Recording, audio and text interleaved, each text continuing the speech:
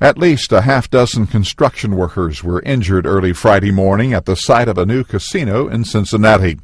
The crew was pouring a section of a concrete floor when it collapsed into a V-shape. Officials say a beam supporting the floor, quote, sheared away, and the floor came down while the workers were on top of it. We know that 7 workers were transported to area hospitals. We cannot confirm the exact number who may have gone there on their own. We will get the information, then we can get that out to you. Steve Rosenthal works for the company Rock Gaming, co-developer of the casino. He adds that all the workers have been accounted for. Rock Gaming is also behind a casino project in downtown Cleveland where a garage partially collapsed last December.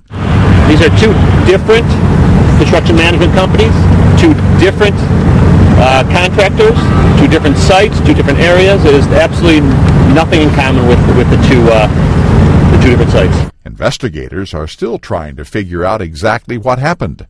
The developers say work won't resume until the construction team and authorities say it's safe. Ross Simpson, The Associated Press.